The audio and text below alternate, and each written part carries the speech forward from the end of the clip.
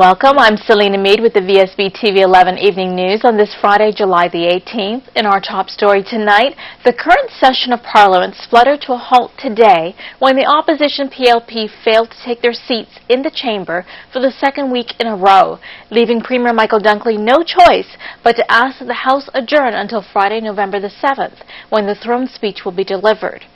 During the first half of today's sitting, PLP members sat in their private rooms and then went to lunch. The expectation was that they would appear for the afternoon session when a number of bills, including the Public Access to Information Bill, were due to be considered.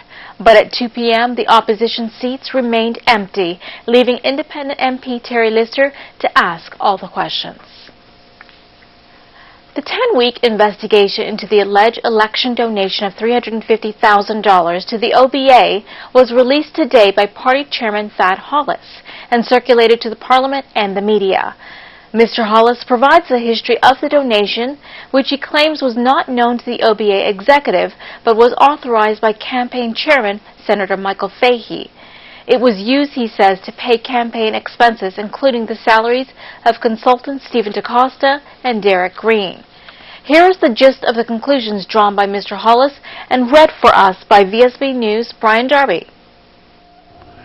It has been confirmed that 7 donations were made amounting to $350,000 to an account that was set up by Messrs. Stephen DaCosta and Derek Green. The party executive did not know of the existence of the account or the donation until 18 months later, but it was authorized by the campaign chairman, Senator Michael Fahey. The evidence presented shows a scope of work performed by Messrs. DaCosta and Green and their teams during the month leading up to the election. There were withdrawals made by the bank account authorized by Messrs. DaCosta and Green. Both signatories have represented these withdrawals were used to pay for the campaign efforts, including their own salaries. As there was an established relationship with Mr. Nathan Landau as a result of the solicitation for donations, it is disturbing that agents would then be in a position to be retained in a commercial relationship. The possibility of a perceived promise made to Mr. Landau and his associates either prior to the donation being made or as a consequence of the donation. However, if there was any promise, it never came to fruition, as evidenced in his failed bid for an extension on the Club Med RFP. The investigation has found instances that could lead to allegations of wrongdoing.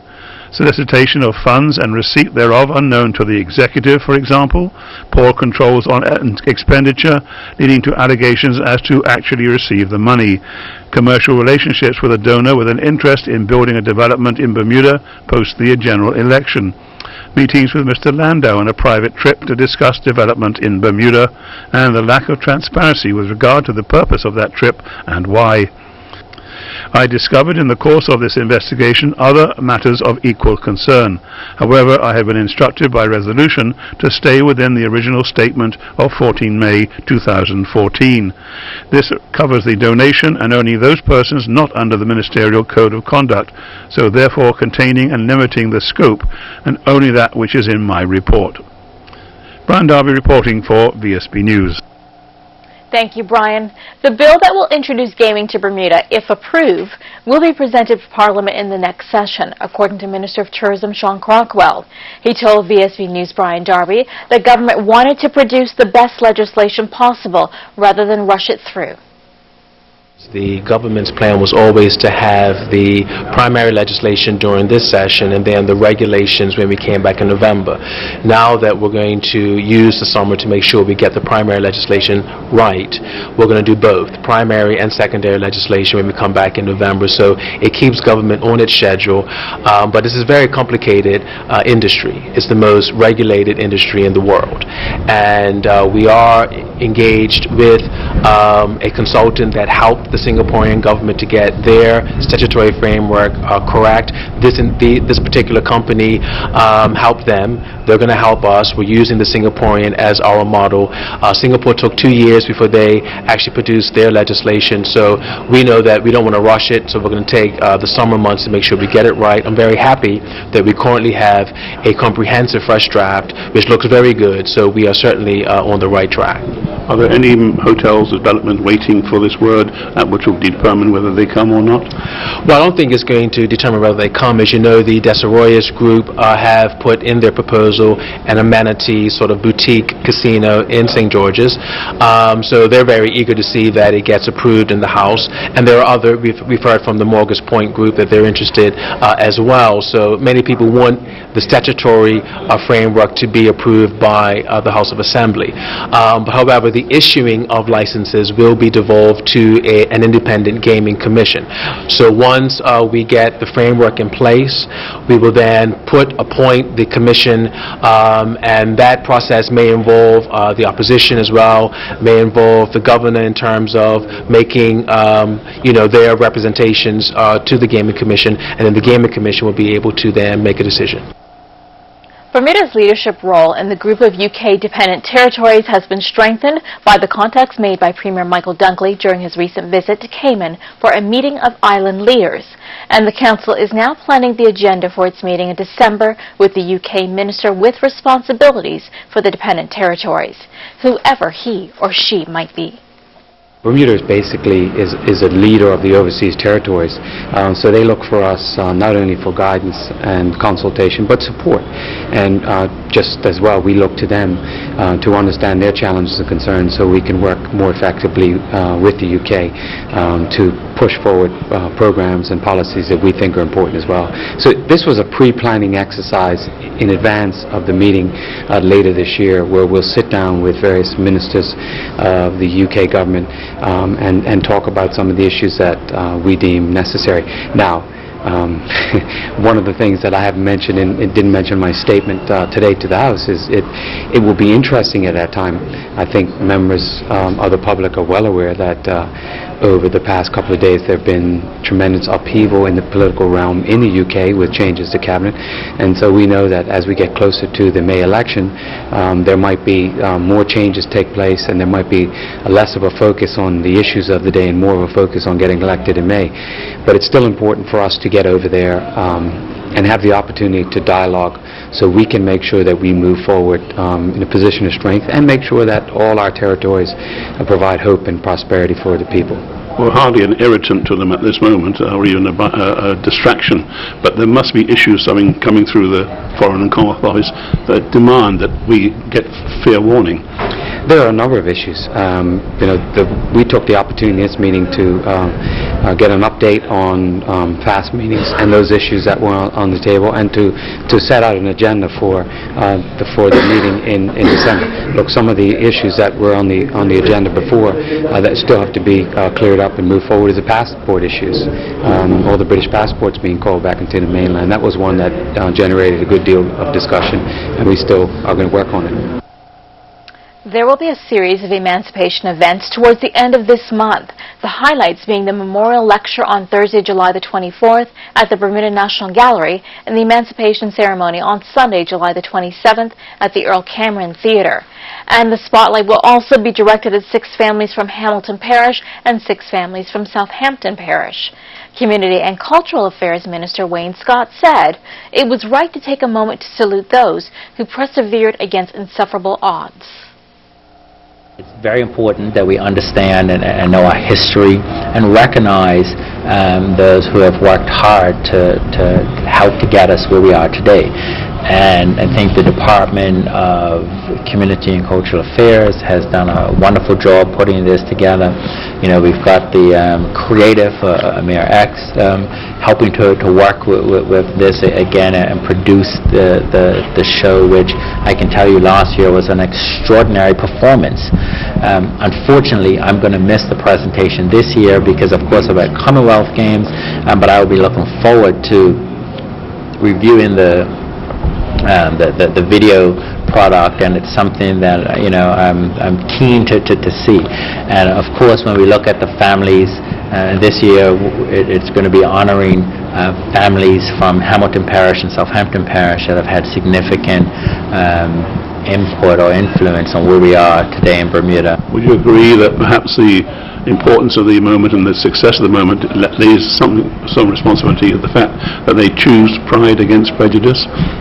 Well, touche. I think that it is very important that we look at what history has taught us, and history has taught us that you need to stay vigilant, but you also have to work together and look at progress, as you said, of pride. Certainly pride is what is the determination that keeps you moving forward.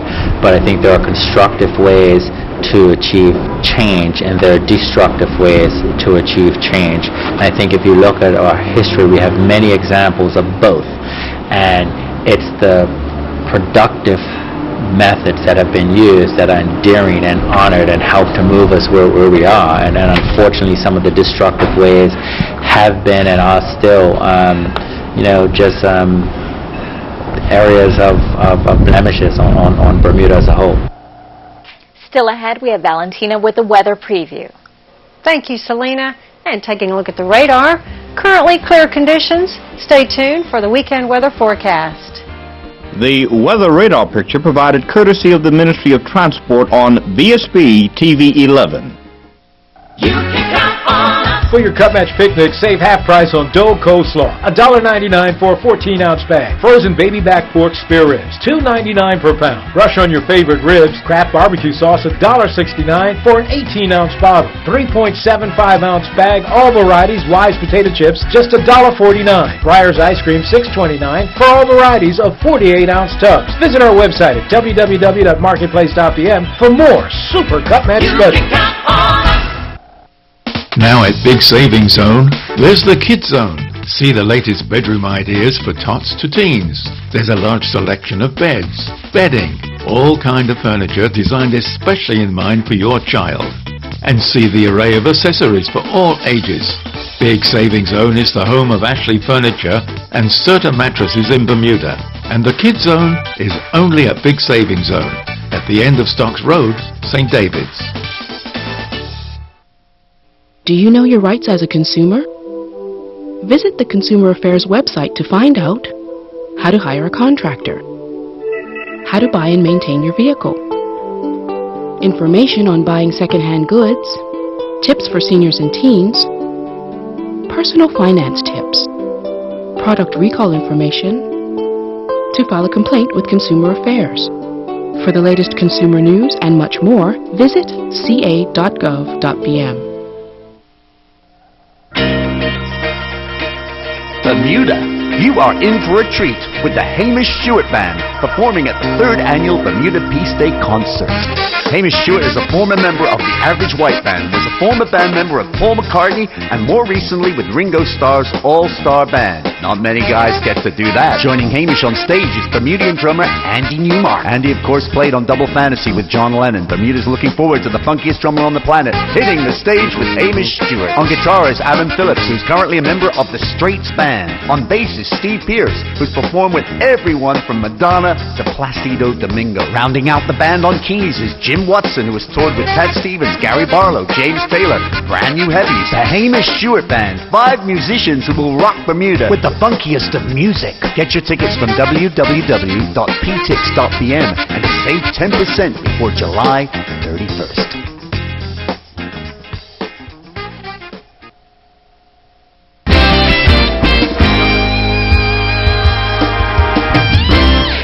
Welcome back to VSB TV 11. Today's lunchtime roundtable discussion reflecting on the legacy of Nelson Mandela attracted a cross-section of Bermudians. The 1-hour Cathedral Hall session concluded with the group asking for more.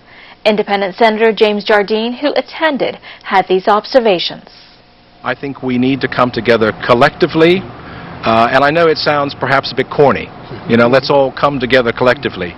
But I think seriously we have to do that. We have to find a way through all of our differences, through all of the things that are going on around us, with one common goal, and that's to make Bermuda a better place. He gave his personal reflections on the meeting, ending with words from one of Mandela's writings, which he found to be very powerful. And it was interesting today. When I first arrived, there was probably a handful of people there. And by the time we actually got started, there was a good crowd in the room. I think people spoke their minds, and I think there was a lot of good discussion around the table, even though it was only for an hour and 15 minutes.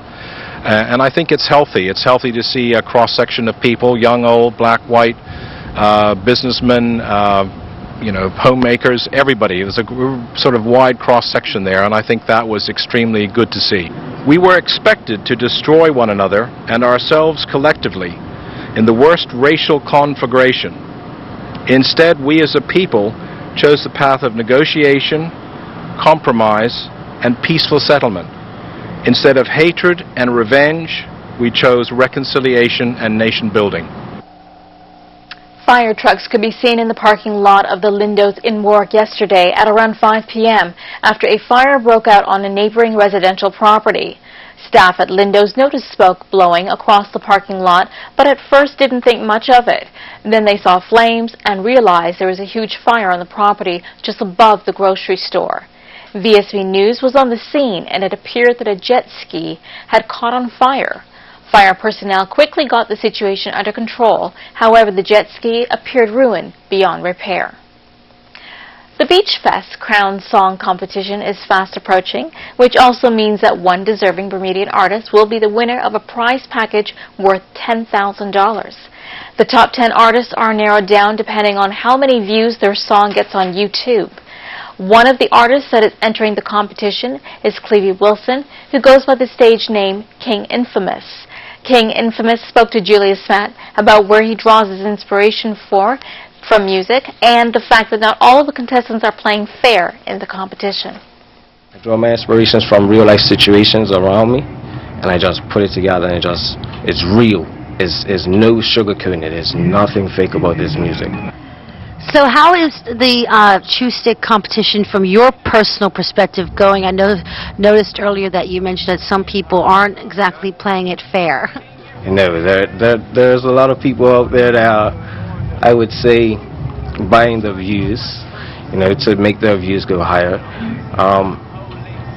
Competition, as far as it goes, I could see that it's a first thing for them. So obviously there were some kinks that need to be worked out. They didn't know that people could buy views. And when you say buy views, exactly what do you mean by that? They actually go to a website and purchase YouTube views. As an artist who's really put so much effort and your heart into your lyrical content, your instrumental content, how does that make you feel that out there people are cheating? I don't like it. If you've put hard work into your work, you do not go and buy views. You have to go and just push your music, because like I've been doing on Twitter mostly every day, also on Facebook, LinkedIn, a couple other social networks that I've been pushing it on. You should just go there and just push your work and see if the people really like it. You can't buy views, because then you don't know if who's really liking it and who's not. Can you tell me what the songs are called that you've entered and sort of what they're about? Okay, I have one song called My Trees, and it's actually about, people in Bermuda, they love to smoke. They get stopped by the police, they get stopped by the security. And it's just a situation that I put together, a little story put together about going out with your friends one night, going to the club, and you just want to enjoy your life. You can listen to King Infamous songs by following him on Twitter or Facebook. You can also hear his songs and other entries by going to YouTube and searching for Beach Fest Crown Song Competition. The top 10 finalists will perform at Beach Fest, which is scheduled to be held at Horseshoe Bay on July the 31st. Now we'll take a look at the daily markets presented by Bias.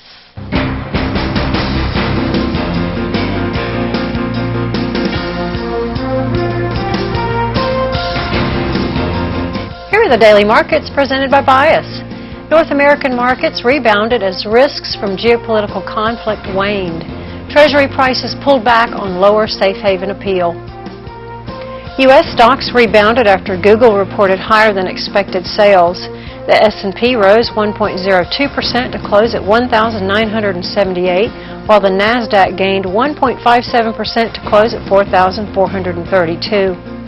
Today on the Bermuda Stock Exchange, Argus shares declined 2.56% to $3.80, and Ascendant shares dropped 4.62% to $6.20. Other Bermuda-related stock in the market closed higher. UK stocks were little changed as positive news in healthcare and media companies were offset by uncertainty in Ukraine. The FTSE 100 gained 0.17% to close at 6,749. Negative sentiment weighed on Asian stocks as increased geopolitical risk forced money away from riskier emerging equities. The Hang Seng declined 0.28% to close at 23,455. Latin American stocks were higher at the end of trading. The Argentina index was up the most by 3.79%, while Brazil gained 2.39%. Treasury prices paired yesterday's gains following the Malaysian air incident, with the 10-year U.S. Treasury bond yielding 2.49%, up 4 basis points. The Japanese yen declined 0.18% against the U.S. dollar as demand for safe haven investments waned. The Canadian dollar gained on higher crude oil prices. It was up 0.26% as of the last trade. That was a look at the daily markets presented by Bias. More news after the break.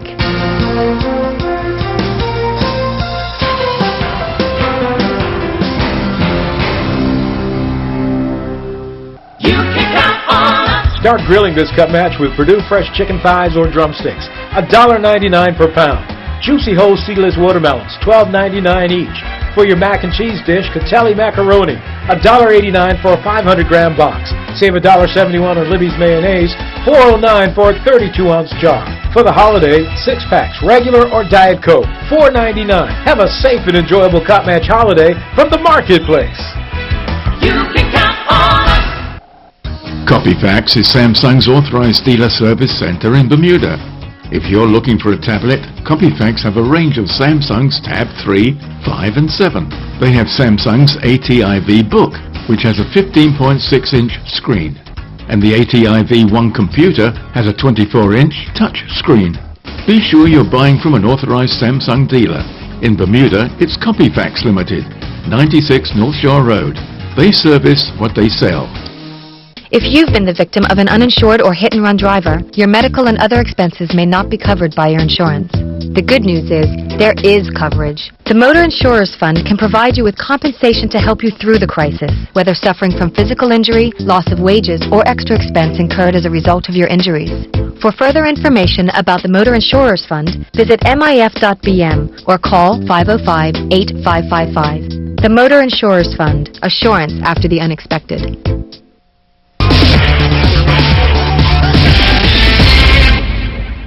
Welcome back. Let's take a look at sports tonight with Earl Basden.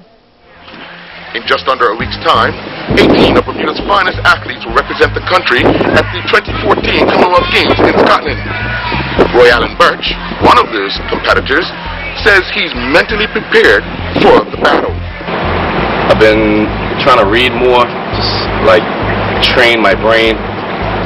That was something that I was missing out on, definitely. Training my body so much, but not training my mind to prepare myself to be at my best in certain situations. So, that's been a big thing for me, just to pick up a book and delve into some psychology of sport. Things are heating up for the 2014 Cup Match Classic that will be aired on VSB Channel 11, July 31st and August 1st. Alfred Mabry, the president of the host Somerset Cricket Club, said things are ready in the West End. Somerset is just about all prepared. We're ready to go. 2 weeks out. Actually, right now it's 2 weeks and time. First ball should be rolling. So we're ready. Everything is set up. And one thing that we're doing this year at Somerset is for all of those people that have their camps all around the field, we're actually having a decorating competition. So come and see. If you come early, you'll be able to see how people have decorated to try and make it even more of a festive occasion. So we're ready to roll. Everything is there. We're ready. Regional Under-19 Championships will go ahead in Guyana as planned, the West Indies Cricket Board has assured. The tournament is set to run from August 1st to August 13th and will feature Barbados, Guyana, Jamaica, Leeward Islands, Trinidad and Tobago, Windward Islands, and an ICC America Select team. Neil Spate, the Bermuda Cricket Board CEO, announced the Bermuda players selected to take part. The players that have been selected and that can go: Delray Rawlins, Trey Manders, Anais Bascom, and young Micah Simons from Willicutts, the left-arm seamer.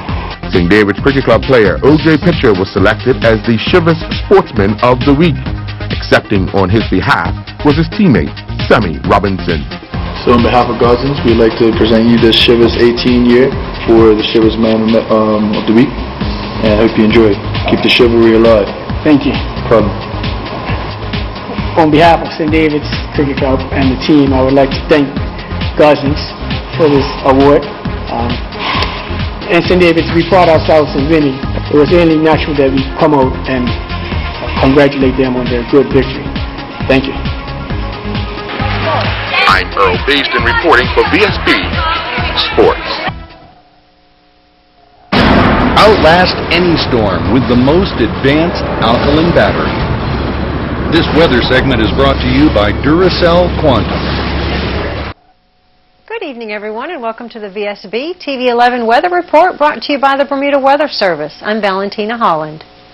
Now let's take a look at the photo shot sent in today by Lisa Whitehead.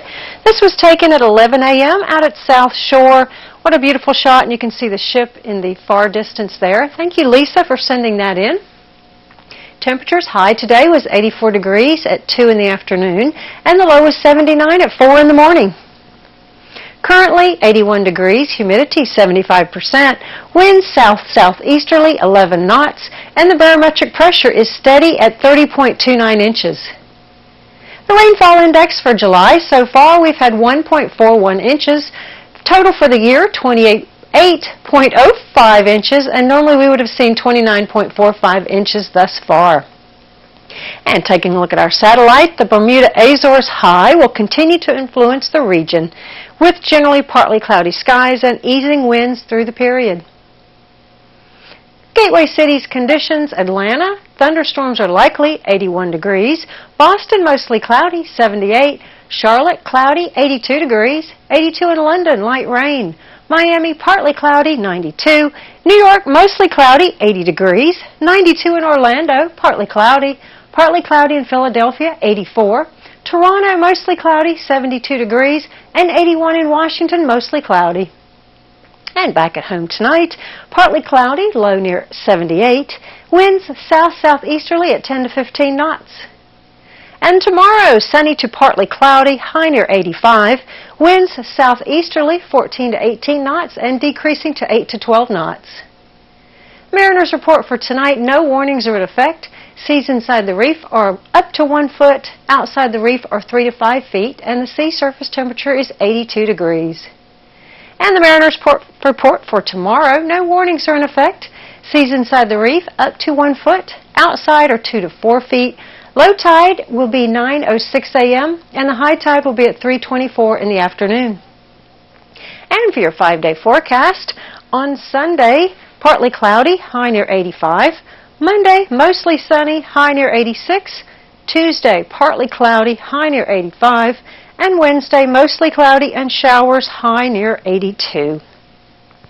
And for our photo winner of the week, this is a shot sent in by Sally Topley. And you'll see the Spirit of Bermuda out on the Great Sound. What a beautiful shot taken early in the morning. Thank you, Sally, for sending that in, and someone will be in touch with you to give you your prize of dinner for two. Thank you for joining us tonight, and thank you to Jeff Torgerson, our meteorologist from the Bermuda Weather Service. Have a great evening. Outlast any storm with the most advanced alkaline battery. Today's weather forecast was brought to you by Duracell Quantum. Before we leave you tonight, we'd like to dedicate this newscast to the memory of longtime 1450 DJ Dennis Mitchell. He will be greatly missed by the VSB family. It's the weekend. Have a great one. Be safe. Good night, Bermuda. Wardrobe and makeup for Valentina Holland. Provided by Gibbons Company.